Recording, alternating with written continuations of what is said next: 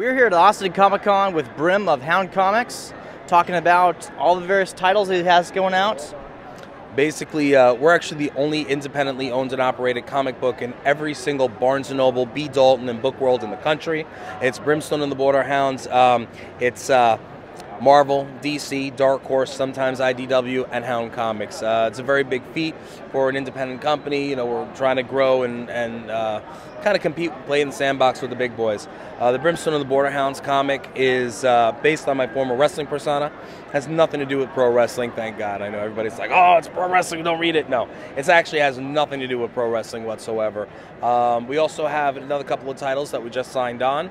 Although Brimstone and the Borderhounds is our flagship brand and it's internal, we're also doing a book called The Protector by Chris Notarelli Jr. and Sr., as well as M3, which is Erica Schultz and Vicente Alcazar. Vicente Alcazar was actually one of the original artists for DC's Jonah Hex.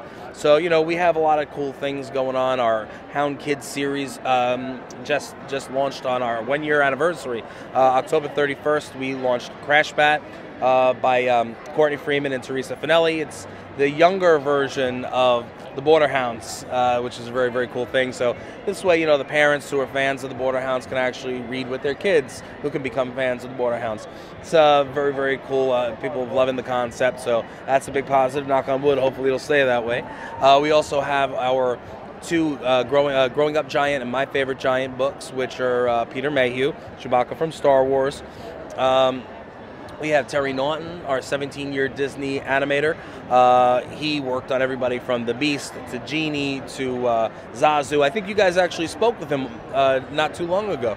Yeah, we interviewed him yesterday. Yeah, he's one of the most amazing cats ever.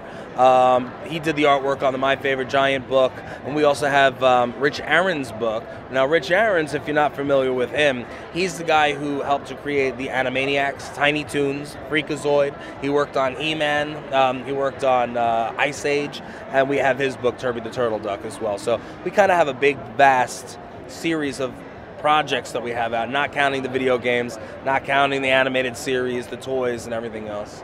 Yeah, it sounds like you got a lot of experience, pretty knowledgeable people about this particular industry. What was the story behind like forming the company? Like, why'd you start it?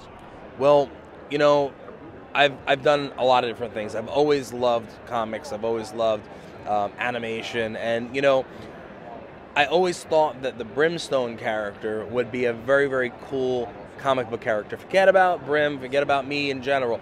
The comic book is just very, very cool. I'm sorry, the character is just very, very cool. So I said, you know what? I'm going to see what I could do about getting something done and, you know, building this into something that could be fun, you know, maybe do something else. I called up a whole bunch of different artists I knew, one of them being Jacob Chaba, who does Mighty Skullboy Army. He now does the X-Babies. Awesome cat. He did the first version of Brimstone as a comic book character. I loved it. I said, this has to be done. So I called up one of my close friends, Marcello Carnevali, who is one of the partners in the company. Now, years later, this was about 6 years ago, mind you, when we first started talking about this. So Marcello loved the idea. We said, let's sit down, go over it, see what we come up with, and see what we could do. So the two of us sat down for what was supposed to be an hour cup of coffee. Wound up sitting there for between 3 to 6 hours, just hashing out the entire what is this entire universe and each character and so forth. We fleshed it all out. So, you know, that was basically history, where we sat down, we came up with everything, and then we said, well, now we got to find the team. So I went out, scoured the internet. I found Sajjad Shah, who's our amazing artist, Alan Chickering, who's sitting right over here, our inker, and Thiago Castro, who is our colorist. Let me tell you, we started really killing it. October 31st last year is when we officially launched the company and incorporated and so forth. And from here to there, you're talking about from 1 year's time, we've got all these books, we've got all the, you know, all the other people that we've signed on, from the kids' books to this to that. And, you know, we have a video game in production for Xbox and PlayStation. We have another video game for the iProducts and Android. You know, we have all our books are going to iProducts and so forth. animated series, which is at a major network right now. I mean, Peter Mayhew is one of the voices, Chewbacca, Bumblefoot, lead guitarist from Guns N' Roses, does the theme music for us. We literally have gotten so much accomplished in 1 year, and you know, we are very proud of that. I hope I'm making sense. Oh, it makes perfect sense. It's really exciting too, because like within 1 year you've got so many different projects that are going on, and you really expanded. Like it took like Marvel like how many years to get them to do just one animated project, and you got it already. I mean, games and everything. That's really cool. Where do you see your company going in the next year? Like what's on the agenda for that? Well, listen, I'm one of those guys, and I've been in the business for so long, in entertainment in general, is you never speculate. I'll never say, well, this is where we're going to be.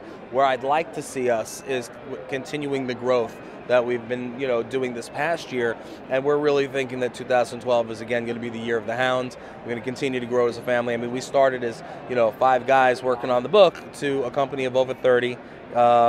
We have satellite offices from New York to Austin, to Little Rock, Texas, Miami, Florida, Brazil, Curitiba, Brazil. I'm looking to expand, so we're going to continue to expand, and basically you're going to have no chance, no choice but to accept us. Yeah. So hopefully you guys will give us a shout, though. Everything you've been talking about right now sounds really exciting, and personally, I'll be really looking forward to seeing what comes out the next year, and I hope so too will our audience. Thank you so much, Brim, for this interview. I appreciate it.